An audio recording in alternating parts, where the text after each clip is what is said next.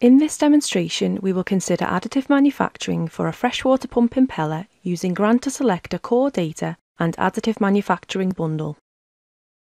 The content of each database is easily accessible from the home screen.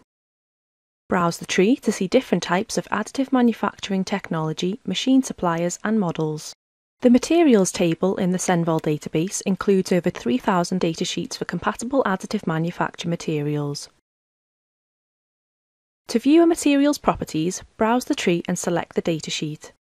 It contains information about the manufacturer, similar materials, properties listed in 3 principal directions, feedstock information, layer thickness, and links to equivalent materials in Material Universe and compatible machines.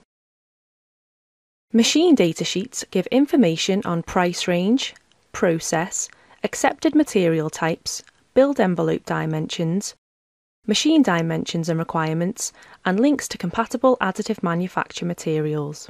Create a project using Material Universe to find the right material. Setting the current material as a reference lets you easily compare potential new materials.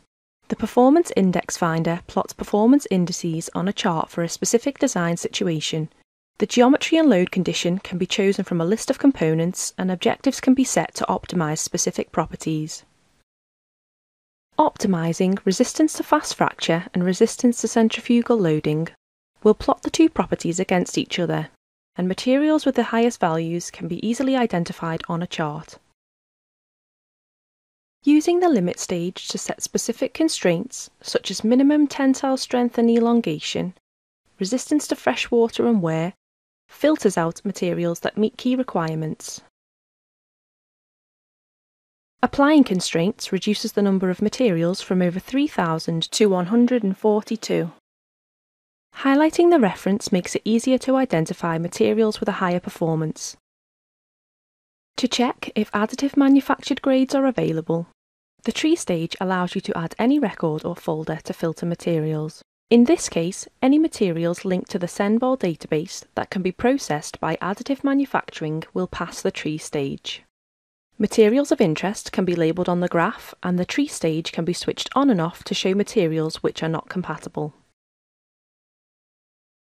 Using the Senvol database, additive manufactured grades can be compared on a graph.